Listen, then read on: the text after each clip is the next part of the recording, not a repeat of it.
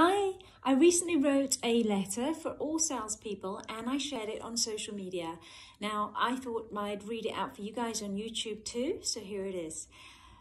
Dear salesperson, I hope you are coping well in the current situation. I know that staying indoors and not being able to drive, shake hands and have real encounters with people face to face might be challenging right now. Though no matter how unpredictable tomorrow is, there is one thing we can rely on. This world war against COVID-19 will be over, and when it is, it'll be your turn to become heroes in helping organizations rebuild themselves.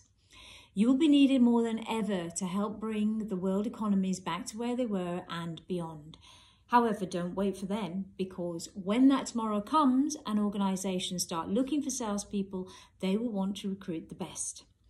If you're going back to your current job, remember the marketplace is more cautious now, so you will need a sharper sword to take out there with you. You will compete. You will compete against experienced people and those who are eager and keen to work hard to succeed. You will compete against a lot of skill. So make the most of your time at home. Right now, you have more access than ever before to free self-help and self-development tools and coaching.